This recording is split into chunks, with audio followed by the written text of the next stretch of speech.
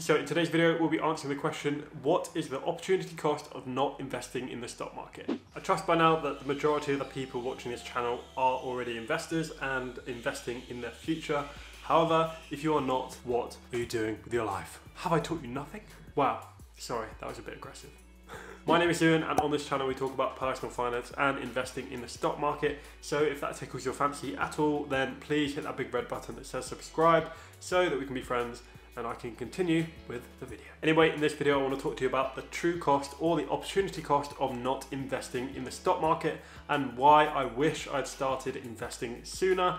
But don't forget, I'm not a financial advisor, just a random dude in some donut looking t-shirt talking to you into a camera, so please do your research before investing your capital. One thing I want to precursor this information with is that if you are in consumer debt or you don't have an emergency fund, then you need to get these two sorted before you start investing. Especially in these uncertain times, it is very important to have these locked down, pun intended, before investing your money. So let's start with what is opportunity cost.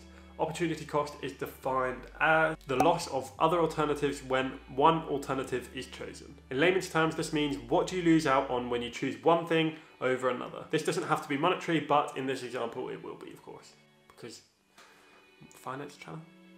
Now, the opportunity cost of investing is not very easy to prove and to find evidence on, because we don't know what's going to happen in the future. But I'll try my best to illustrate my point with this term that I coined, coffee and cake investing, and what we already do know about the S&P 500. It has returned around 8% for the last 63 years on average, according to Investopedia. So we can use this information to calculate the opportunity cost of not investing in the stock market. So we have to remember that investing is a long-term game, and this method I'm going to talk through is not an exact science because we can't tell the future.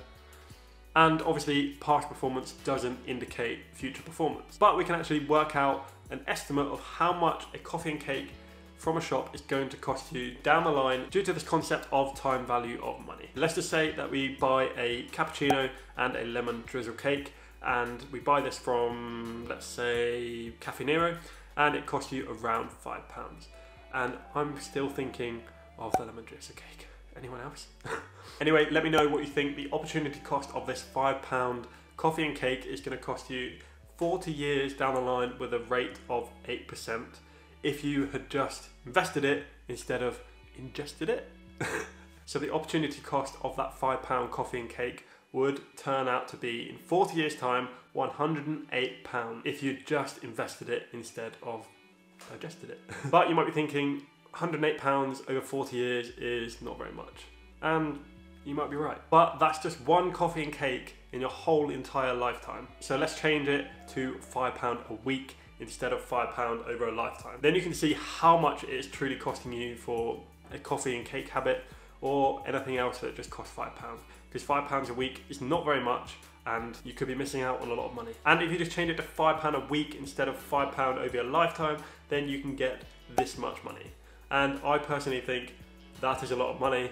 I would definitely take that. Even if it is in 40 years time, I think it's worth it. And this just shows a power of compounding and the power of investing over a long period of time. Even if it's just £5 a week, then you are definitely going to be making your life and your retirement a lot better. Me personally, I'm not going to stop treating myself to the occasional coffee and lemon drizzle cake. I'm still thinking that, I need to go. Okay, I'm going to go get one. No, I'm not. That was silly. I didn't even walk out the shot, did I? Me personally, I'm not going to be stopping myself from the occasional coffee and lemon drizzle cake because I feel like you've got to have a balance. You've got to have a balance of enjoying life and making lots of money. But if you can change your mindset to where you think that £5 is not just going to cost you £5, it's going to cost you £89,000 down the line, then you might think twice about buying that coffee or cake or that pizza or whatever. It's just going to go in and then unfortunately come out quite quickly. Not too quickly. You might need to go to the doctors. Yeah. Anyway, enough of that. The opportunity cost of a coffee and a cake down the line after 40 years is £89,000. Is it worth it? I don't know, but I wish I'd started investing sooner. I'm 25 in less than a month now. And if I'd started investing around 5 years ago, let's say, who knows where I would have been right now and maybe in the future. But as a random Chinese dude once said, The best time to plant a tree was 20 years ago, but second best time is right now. So if you have not started investing, then maybe your time is now. If you have enjoyed this video on opportunity cost and got some value out of it, please, please, please hit that like button, hit that subscribe button, and comment your coffee and cake order down below, because it'll be interesting to see what you get. And all there is left to say is that I'm not a millionaire, but I'm trying to help you become one. So, peace.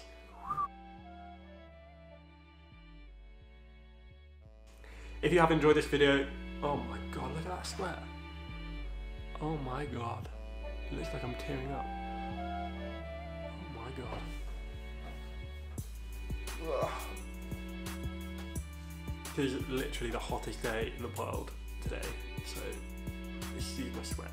So I'm still thinking of that lemon drizzle cake. To illustrate my point through this